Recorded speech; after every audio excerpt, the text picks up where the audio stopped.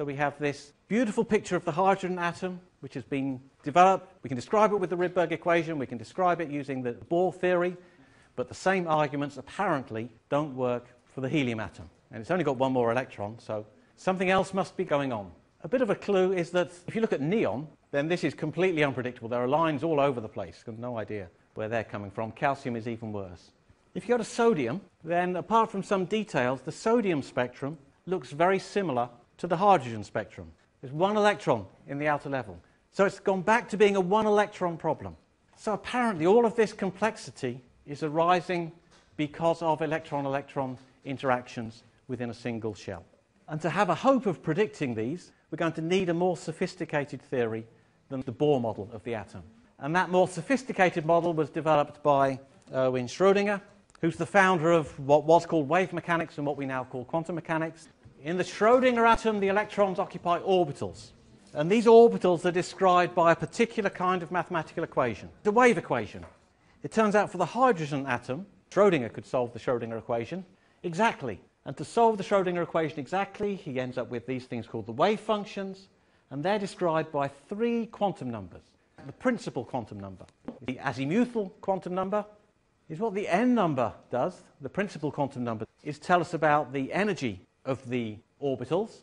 It's what the azimuthal quantum number does is tell us about the shape of the orbitals. It tells us whether we've got an s orbital, or a p orbital, or a d orbital, etc. But that's not enough to describe this idea of wave functions. We need a third quantum number, which has the sign m subscript L, and this is referred to as the magnetic quantum number. It's called the magnetic quantum number because its consequences are most easily observed in the presence of a magnetic field.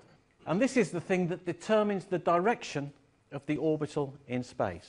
So, for example, if you've got a p orbital, then the p orbital can point in the x, the y, or the z direction. And that x, y, or z comes about because of the ml value. So these quantum numbers can only take a few specific values. N can take any value from 1 up to infinity in principle. For every value of n, L can take the value 0 or 1 or 2 up to n minus 1, but not beyond that. And then for every value of L, ML can take the value 0, plus or minus 1, plus or minus 2, up to ML is plus or minus L.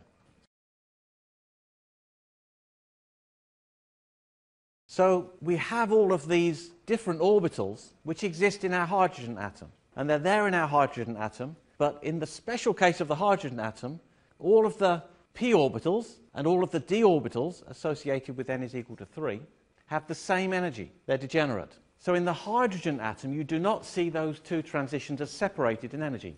So there's only one line associated with the n equals 2 to n equals 3 transition.